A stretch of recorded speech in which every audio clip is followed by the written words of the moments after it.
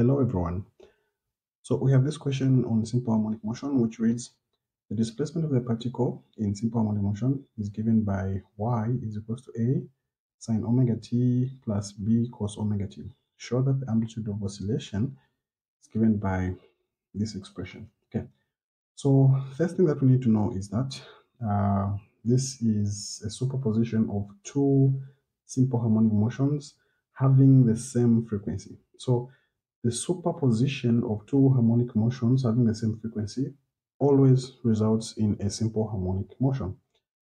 The amplitude of the resulting simple harmonic motion can be calculated using the parallelogram of vector addition.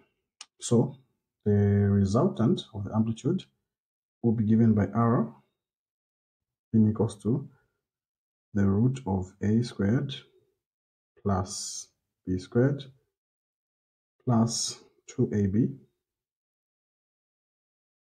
cos theta. Okay, so it's important to note that theta represents the phase difference between the two simple harmonic motions.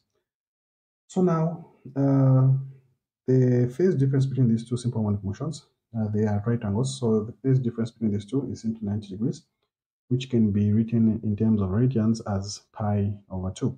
So the resultant amplitude r is given by a squared plus b squared plus 2ab cos, so we'll substitute the phase difference of the two simple harmonic motions, which is theta, we'll substitute it with pi over 2. Okay, so we get the resulting amplitude or resultant amplitude, which is r is equals to a squared plus b squared plus 2ab. Now we have cos 90, which is just the same as 0.